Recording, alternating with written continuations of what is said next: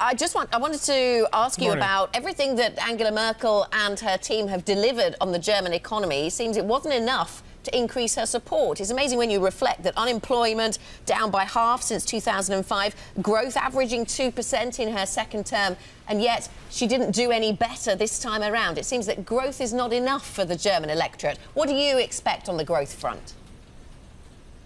Yes, it seems like the famous Clinton quip that it's the economy stupid doesn't hold true for Germany in this election. And that's obviously partly related to the fact that Germany still has to cope with the huge inflow of immigrants we have seen over the last 2 years, which is now declining. But still, this is an ongoing issue. And this has caused some frustration with the Grand Coalition parties altogether. I mean, they lost almost 14 points altogether and has strengthened the borders on the left and on the right.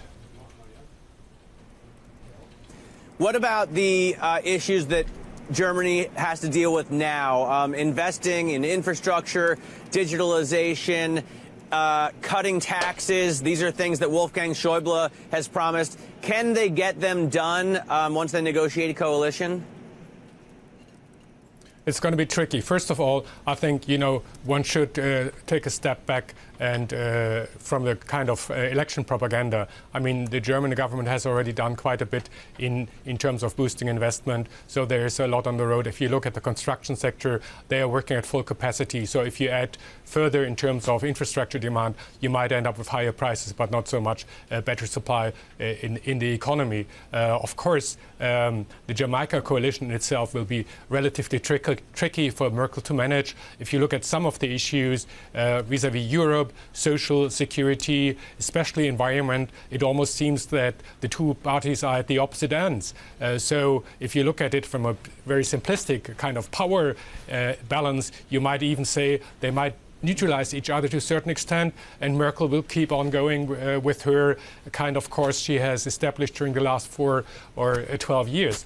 The other factor in this equation, which might make it a little difficult, is that some in the CDU, and especially in the Bavarian CSU, which lost heavily, are attributing these losses to the fact that they have not been catering sufficiently to the conservative part of the electorate. So we might see that the party members of the Christian Democrats are pushing a little bit more towards the conservative element. So that's basically the balance Merkel has to deal with.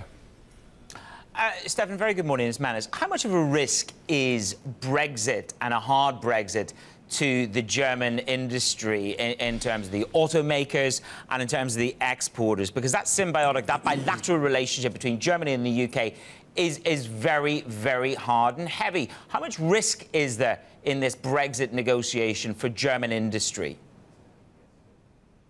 I think even if Brexit, which is very hard to see, worked out relatively smoothly, that would basically be quite a setback for the integration of the two countries. So, I mean, if you look at some of the value creation flows with parts of auto parts going back and forth between the two countries, this will be impacted. So it will certainly be negative. But I think it is naive to believe that, the German elections will be the decisive factor when it comes to Brexit negotiations. It's first and above all, a deal between the UK and the EU. And if you look at the positions of the various parties which are likely to form a coalition, everyone is basically saying the same thing. Yes, the UK is important, but there can be no cherry picking and there has to be an orderly deal.